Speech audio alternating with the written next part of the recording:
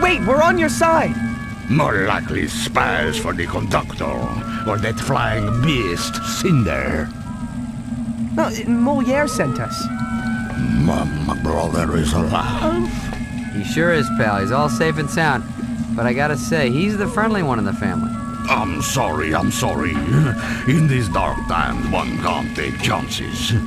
So, Molière is alive. Oh, wonderful news. But why did he send you here? Well, he said you might be able to tell us where our friend Pterodor is. If he's a big dragon, I certainly can. The majority of the man-wear smalls are kept here in this camp, forced to live above ground and mine for Cynder. And there are rumors that your dragon friend is being kept somewhere inside, in the darkest pits of the volcano. All of us are doomed. Not if we have anything to say about it. What do you mean? Yeah, what do you mean? I mean, we're going to free the Man-wear smalls, venture to the darkest pits of Boys It Big, and find Pterodor.